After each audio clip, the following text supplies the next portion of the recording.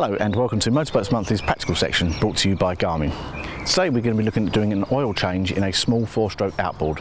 And the first thing we're going to do is we're going to get the engine running and get the oil nice and warm.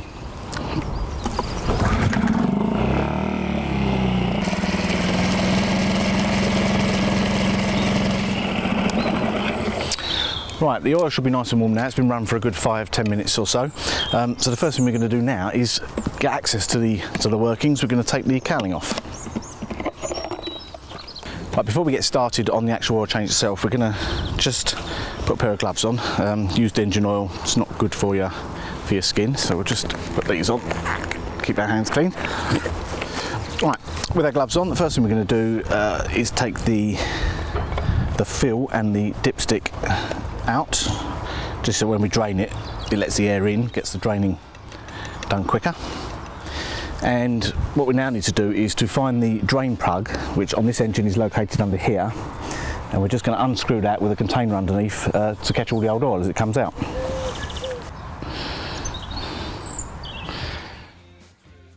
Right, now that all the oil is drained out, we can replace the drain plug. Now before we do, we just need to check the condition of the sealing washer. On this one it's metal, but it could be rubber or a fibre washer. And obviously if that looks like it needs replacing, then you should do that to avoid any leaks. So we can, we'll stick this one straight back in now. Right, we don't need to nip this up too tight. It is really just nip it up a little bit. That's plenty.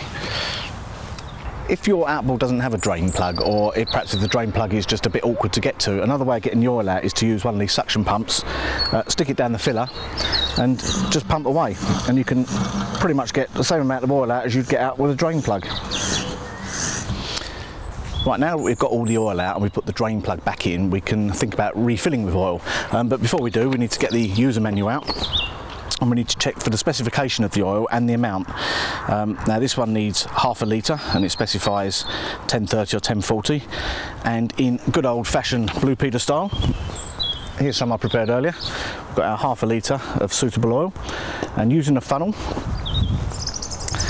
we are literally just going to pour that in. Right, we've measured out half a litre, that's the amount this engine is supposed to take.